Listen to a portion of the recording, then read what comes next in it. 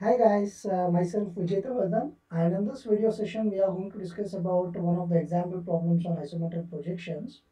And an example problem is like this. A hemisphere of 40 millimeter diameter is supported coaxially on the vertex of a cone of base diameter 60 millimeter and axis length 50 millimeter. The flat circular face of the hemisphere is facing upside. Draw the isometric projections of the combination of the solids. So according to the given conditions, a hemisphere is there of diameter 40 millimeter is coaxially positioned on a vertex of a cone whose diameter is 60 mm and axis length is 50 mm. So according to this, when we are going to construct an orthographic projection, this is how the orthographic projection is going to look like.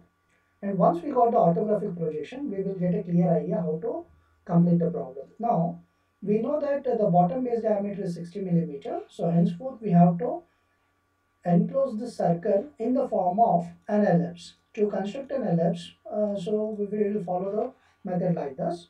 So we have to construct a 60 mm square. So 60, 30, 60, 150, 60 minus 150, 60 minus 30, or we can connect it back to the first point. And then to construct an ellipse, I am going to draw the respective constructional lines as per our requirement, which is already as shown in the previous video sessions of the basic constructions. And after which, making use of a command called as arc by center point with a thickness of 0.5. So now let me complete the arc over here using the 4 arc method. So one arc is completed, the another one arc is going to be completed, and using this intersection, one more arc is going to be drawn here. So sometimes we may not get the desired thing, so we will get in the opposite direction. Only thing is we need to keep on trying it to get that respective arcs. Now I can say that the arcs has been completed. Now this is the diameter of 60 millimeter and its axis length is 60 millimeter height. So let me draw the axis height. So the axis height is going to be available from the center to a height of 50 millimeter at an angle of 90 degree. So after which I need to construct an hemisphere whose diameter is 40 millimeter. Now I already constructed a circle of 60 millimeter. So what I am going to do is using a line command with a thickness of 0.13 and a chain line, I am going to further extend the hemisphere axis of 20 millimeter. And after which what we are going to do is we are going to select this portion of the circle and then make use of a command called as move from this bottom base, and it has to be repositioned at the top base. Then using the scale factor, I can reduce the size of the ellipse to 40 mm.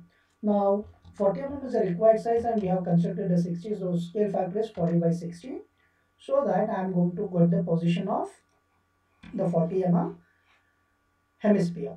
That is hemisphere circle, that is the top face has been constructed here. And then using the arc by center point with the 0.5 mm thick and a continuous line, we know the center of this line, that is the center of the ellipse. With respect to the center of the ellipse, we are going to draw the spherical portion from the bottom like this. That is from the midpoint or the shear point, we are going to connect it. Now one can see that this is the required hemisphere.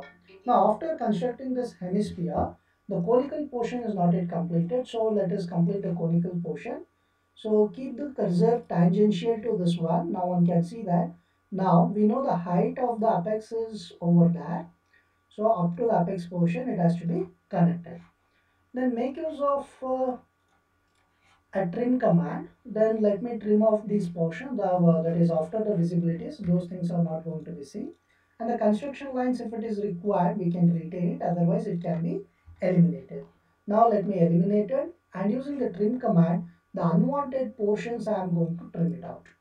Now I can say that the isometric drawing or isometric view has been completed for the given question. Now it has to be converted to a isometric scale, for which we have to select this figure. Then using the scale command, let us convert this into a isometric scale factor of 0.8164 times of the original figure. Now this is what the required isometric projections for the given conditions. And please do subscribe to my YouTube channel and also like this video and subscribe to my channel and kindly share this video to all your first year engineering students. Thank you for watching this video, guys.